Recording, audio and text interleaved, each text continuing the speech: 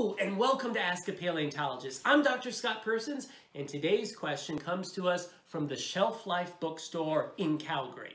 One of their patrons asks, is it true that my car runs on fuel from a dinosaur? Although it's commonly said that our oil is a fossil fuel coming from dinosaurs, that's a myth.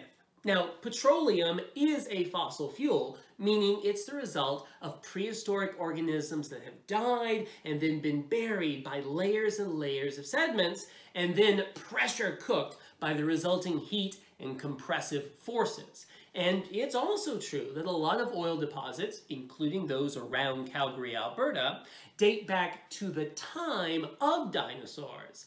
However, most of those deposits are marine, and the prehistoric organisms that left them behind were tiny.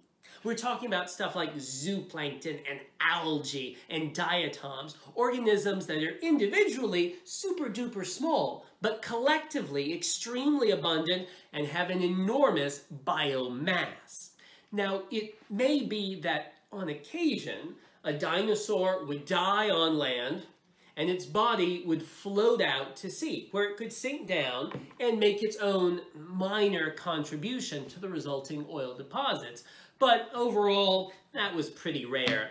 And when you're filling up your car at the local corner gas station, there really is no dinosaur going into your tank. Thanks for the question. And if you've got one for me, leave me a comment below. Someone else at Shelf Life asked me this question. Are you sick of people comparing you to Ross Geller from Friends? Not really. I'm more of a Chandler.